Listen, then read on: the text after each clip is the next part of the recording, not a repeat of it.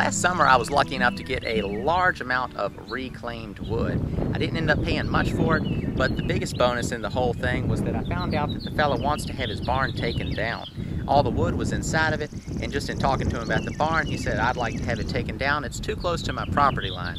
So in exchange for taking his barn down, he's going to let me have all the wood. All he wants to keep is the tin on top. Already have plenty of that, so it's no problem. So in the next couple weeks, I'm going to get to working on this project, and I'm going to bring you along in a video showing the entire process. So let's go ahead and take a look around the outside of the barn, see what it looks like, and take a tour of the inside.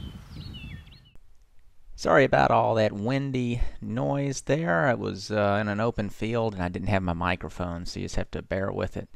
We'll take a clockwise trip around the barn. The part that sticks off to the right there holds two sort of stalls where some mules were kept. The center part is the original part of the barn, and then there's the lean-to, which is where I got a majority of the reclaimed wood that I'm currently using. It was stacked up under the racks. There they are, and this originally I think was just used for hay storage, but then over time a lot of lumber ended up getting stacked up, and luckily I ended up with it. And then the outside of the barn, of course, has a lot of weathered boards on it also.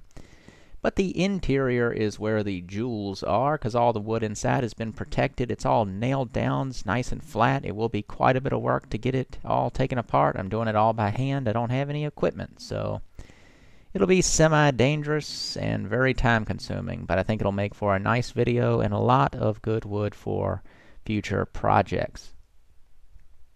This is the upstairs of the barn, and as you look up you can see that the roof really has a lot of nice pieces.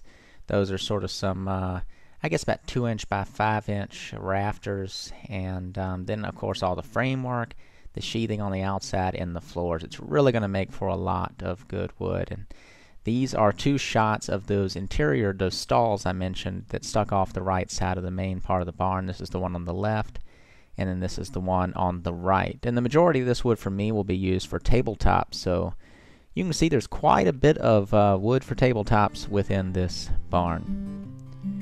If you'd like to follow my channel, please click the subscribe button now, and you'll be updated on all my future uploads, especially the ones where I start to take this barn apart. I'm going to do as much detail as I can, showing all the steps in doing so. Thanks for watching.